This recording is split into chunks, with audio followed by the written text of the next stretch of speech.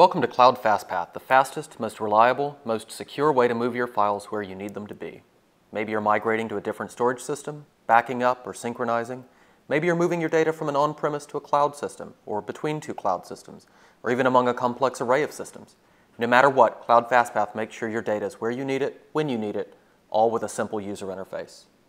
Here we're going to be showing you how you might move some digital assets from your Windows on-premise file server to your new Google Drive account, maybe for business continuity, or maybe you're just moving your marketing department over to work there. Here within the Cloud FastPath interface, you'll see that we've divided the screen into three areas. On the top right, we've got our points of presence. Think of these as the on and off ramps to the highway that your data is going to be traveling on. We've already connected our Windows file server here, and we have a couple of other systems that are going to be used to import the data into the Google system so that the data moves efficiently and quickly and your migration takes as little time as necessary.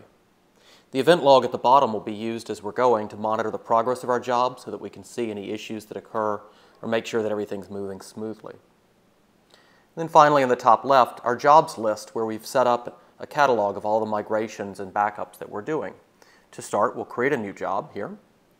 And again, we're going to be moving our digital assets to Google Drive. Okay?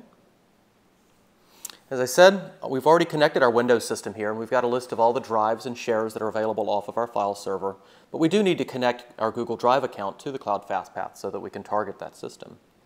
So we'll create a new system here. We'll select from the vast array of types of systems that Cloud FastPath supports Google Drive.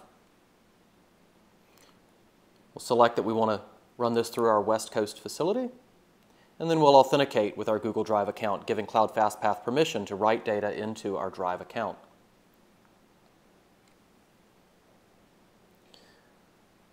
With this authenticated, we'll write back into Cloud FastPath, and we'll select this Google Drive system that we've created as the target for our data migration. For the source of our migration, we'll use some data off the D drive of our Windows file server, so we'll just drag that in here on the left-hand side. And then we'll use our file chooser here to select the source files or directories that we want to move to our Drive account. So we'll select the Digital Media Assets folder here from our file server and hit OK. This job's now ready to run, so we'll close this out, returning to our dashboard, and click the Play button from our job library. We immediately see that the data begins to process, first scanning the target system to see if any of these files already exist, determining if they're out of date and need to be updated, or if everything's already okay and they can be skipped, and then moving the files that are either new or have been modified. We can click on the job name here to quickly see how fast the files are moving across and make sure everything's moving smoothly.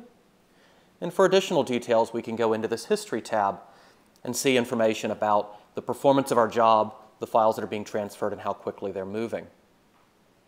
In the future, if we wanted to run this job on a regular basis, we can use our scheduling system to schedule this job to run at a certain date and time, to repeat on a given frequency, or even to be triggered by another job so that one job may kick off another, and so on. That's it. I hope you've seen how easy it is to move your data from your Windows file server to Google Drive, or really between any other types of systems that Cloud FastPath supports.